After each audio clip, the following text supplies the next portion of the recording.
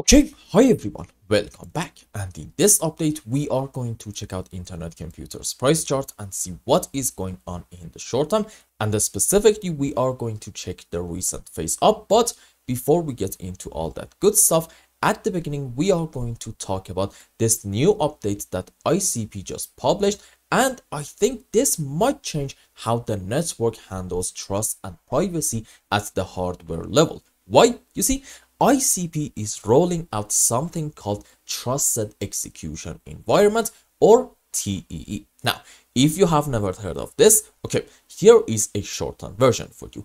This is basically a security feature built into modern CPUs. Specifically, we are talking about AMD chips in this case, which is able to encrypt every single thing, leaving the processor itself. And that means, my friends, memory, disk, even the stuff running in RAM is completely going to be locked down. Now, the version that ICP is using is called SEV, which stands for Secure Encrypted Virtualization.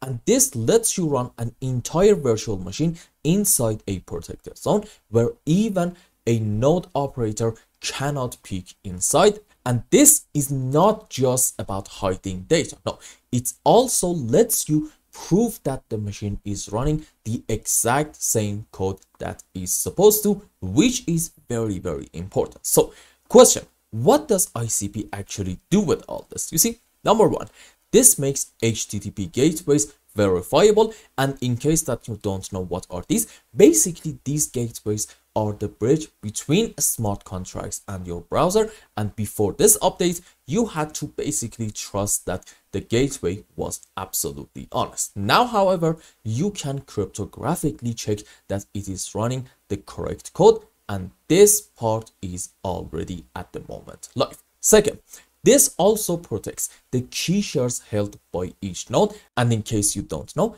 ICP is using threshold cryptography, meaning no single node holds the full key, and with SEV, those partial keys are now even locked inside the CPU, which is going to make it extraordinarily hard for anybody to tamper with them, even if they control the machine itself. And number three, once all the nodes in a subnet are SEV enabled, the canister states, and we are talking in here basically about the smart contract data, gets absolutely encrypted. So even if a malicious node provider tries to snoop, they won't be able to see anything in here. Now, you might ask, well, okay, why is this actually important? You see, this is, in my view, a huge deal, not just for developers, but also for anybody who cares about trust, privacy, and security on chain. And first off, this update, like we said earlier, making it possible to verify what kind of code is running. And if you are, for example, using an HTTP gateway to interact with a smart contract, you are no longer blindly trust that gateway. No, you can check that it is running the exact same code that is supposed to, and that actually is a huge shift from trust me to prove it. Second, you see, the cryptographic keys used in ICP's consensus mechanism are now sealed inside the CPU, and even the person running the node themselves cannot access them directly. And that, my friends, means fewer attack vectors.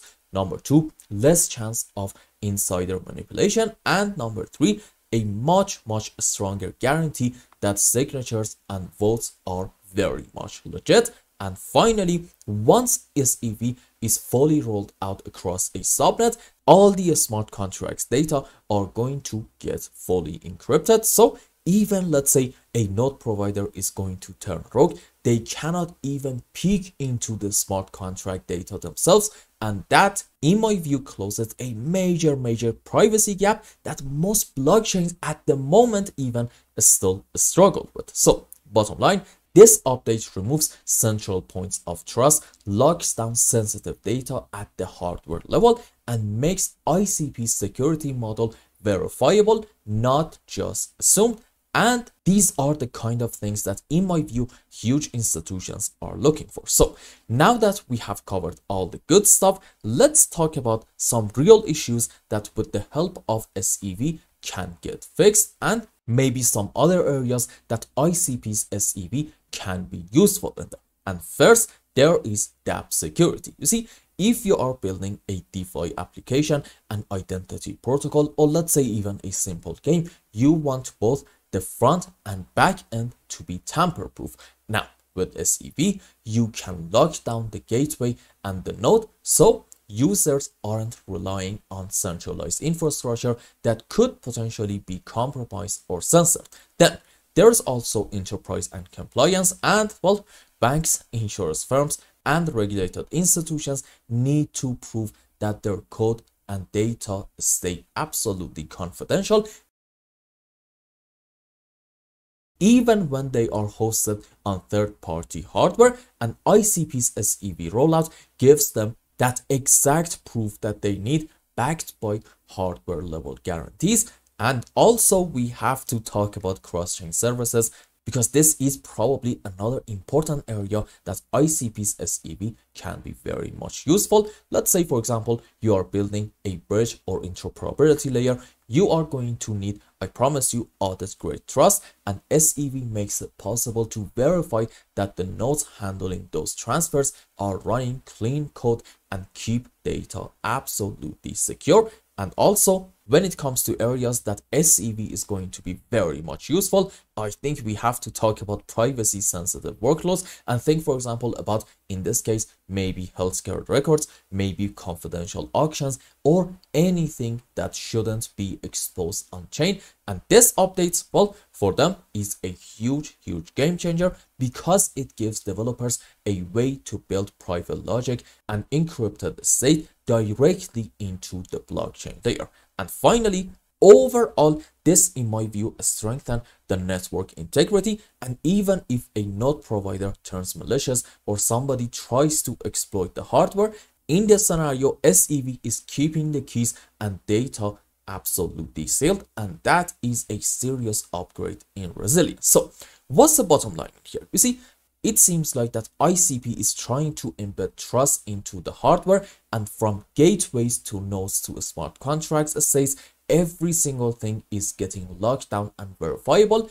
And that, in my view, is exactly the kind of infrastructure big institutions actually require. So from a fundamental perspective, I think this puts ICP in quite a bullish position, and in the long term, I do think this is going to help them just simply attract more and more adoption. So I know talking about these things is not really beautiful, and I fully understand it's not even going to get a whole lot of likes, but please understand, these are the things that you need to care about if you want to know what is going on in terms of fundamentals. And for me, this honestly makes me more and more optimistic about the future, because the kind of things like this definitely suggest that we are overall on the right direction. So fundamental wise, definitely positive news. Now, what is going on in terms of technical analysis? And if you remember, the last time that we talked about internet computer, I think we were right around these areas, and the idea was that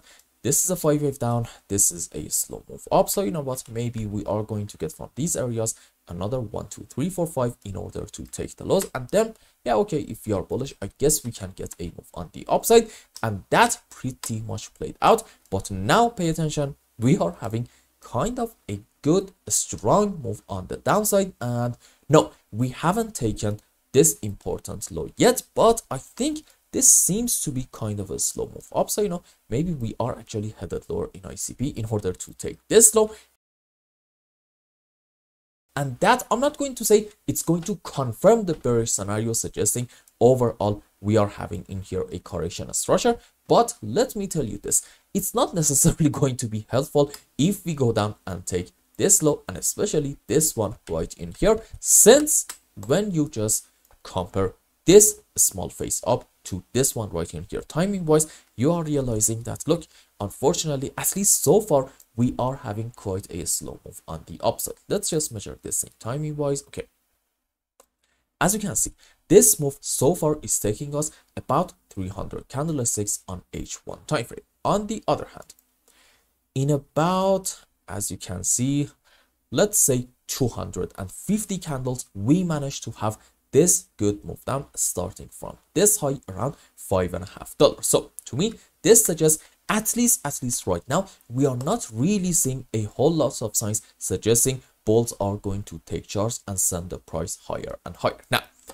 I think we do have in here a bit of ascending channel right in here. There we go. And it's actually quite a beautiful one.